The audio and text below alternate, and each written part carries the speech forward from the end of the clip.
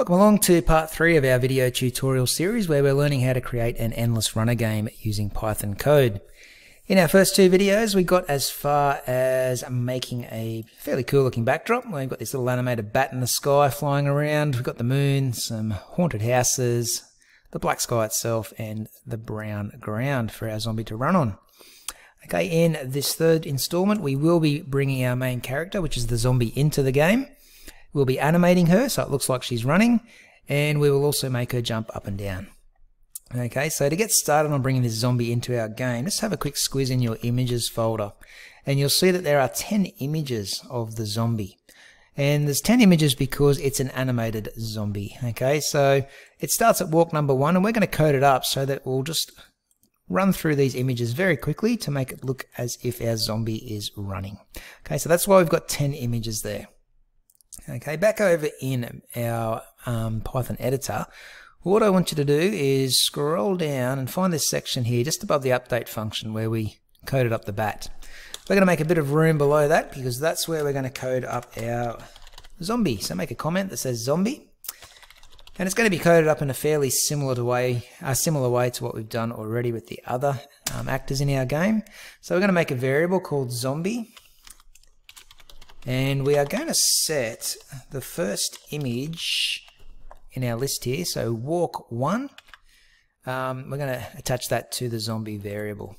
So zombie equals actor, and then in quotation marks and brackets you'll want to write walk 1 and close off your quotation marks and brackets. The next thing we'll do is set our x and y coordinates for this zombie. So zombie.x equals and zombie.y equals. Now remember, the x-axis is your horizontal plane, so running left to right.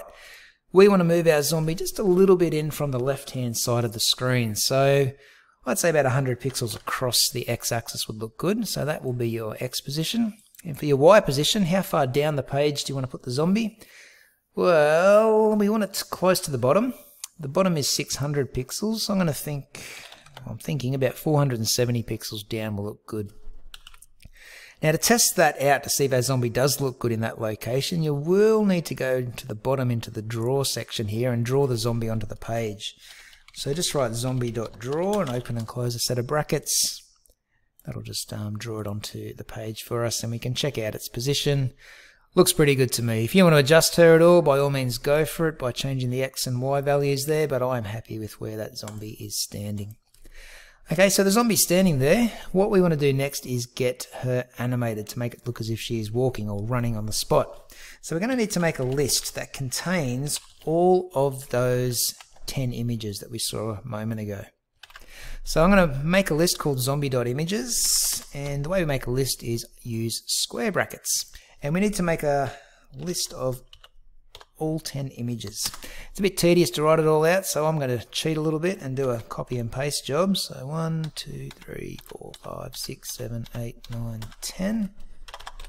And I'm just going to rename all those. So the first one will stay as it is, walk 1, but the next one will be walk 2, walk 3, walk 4, walk 5, walk 6, all the way up to 10. So 7, 8, 9 and 10. Okay, so we've now got those 10 images from our images folder, walk 1 through to walk 10, stored inside this list called zombie.images. Now to get the animation working, so to get the computer actually running through those 10 images and displaying it on our screen, we need to go down to the update function. I'm going to make a section here for the zombie using a bit of a fancy comment. And all we need to do, there's a couple of ways we could do this. We could do zombie.animate, and that's the way we did the bat, just here. Oops, I spelled that wrong. If we test that though, you'll notice a bit of an issue with our zombie. She's running in slow motion. Now I guess you could go up here and change the frames per second like we did with the bat. So zombie.fps, and bump that up a bit to, I don't know, let's try 30. We'll see what that comes in at. Oh, I forgot the equals sign. We don't do brackets, so it's zombie.fps equals, and we'll try 30 frames per second. Okay, that speeds her up a little bit. Maybe if we go 60 frames per second, That's probably going to be too fast. Oh, that's not too bad. So you get the idea on how we can adjust her speed. There is another way we can do it though. We can get rid of that frames per second, and we can get rid of that animate function, and instead we can simply write zombie.nextImage.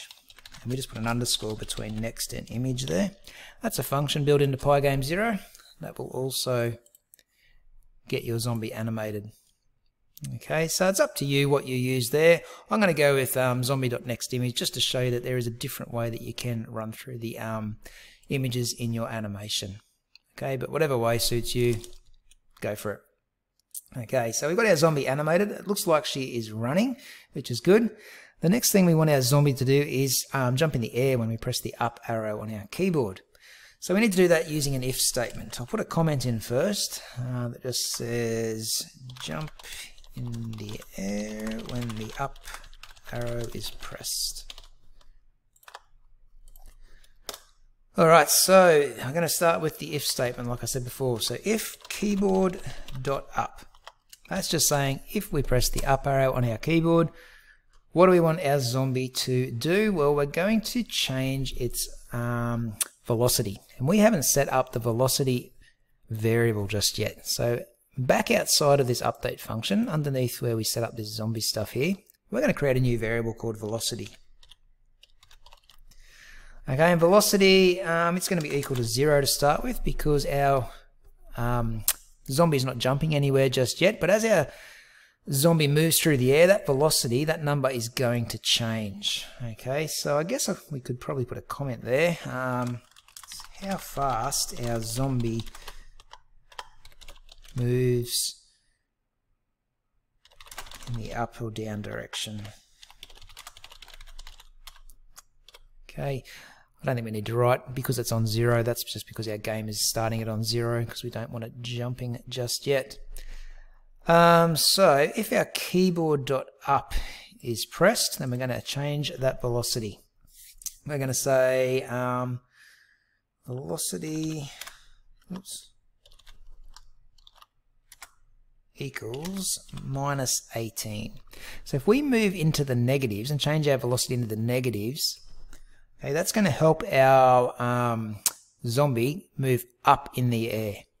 Alright, it's not going to move just yet because we need to put one more line of code in. We just need to write zombie.y, so that's the y-axis, equals zombie.y plus the velocity. So it moves at minus 18 pixels or places in the air when we press that up arrow. The only thing we need to add now to get this working is we need to make this velocity variable a global variable. If we were to run that now, we'd get an error. Okay, it says velocity is referenced before, the local variable velocity is referenced before assignment.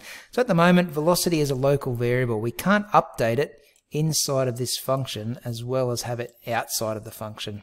If we want to access it outside the function update and update it in here, then we need to make it a global variable. So inside the update function, just write global velocity. And that makes it a global variable now, which means we can now update this velocity variable inside any function within our program. Let's give that a run and we'll see what happens. Okay, so she's animated. We press the up arrow and off she goes. She takes off into the sky. So yes, our velocity is working. It's working a bit too well at the moment. We need something to pull her back, something that will pull her back down to the ground. And that magic trick will be gravity. So what we're going to do is jump back up here where we set the velocity, and now we're going to set the gravity. And we're going to start by setting the gravity to 1. The gravity will basically change our velocity. So I might put that in a comment here. Gravity will change our velocity. The bigger the number here, the more gravity there is in our game, the more pull it's going to have on bringing our player back down. So I'll just write, the bigger the number, the more pull towards the ground. Okay, so now back down in our update function, we might add a little bit more code here to get a bit of gravity pulling our zombie back towards the ground. So we're going to write velocity equals velocity plus gravity. Okay, so whatever the gravity is, it's going to be pulling our zombie back down towards the ground. Now, when I test this, you're not really going to see it. The gravity is going to come into effect straight away and pull our zombie straight off the page. So have a quick look. You would have just saw her head pop up and then she just fell off the page because she has gravity now pulling her down, down, down, down, down.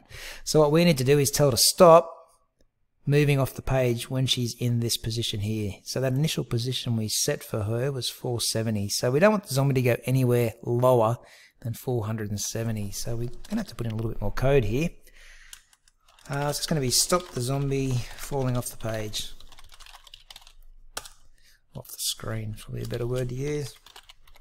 Okay, so the way we stop our zombie falling off the screen, we just write another if statement. So if zombie.y, so if its y position is greater than 470 pixels down the page, and that means it's fallen too far, so we have to stop the velocity.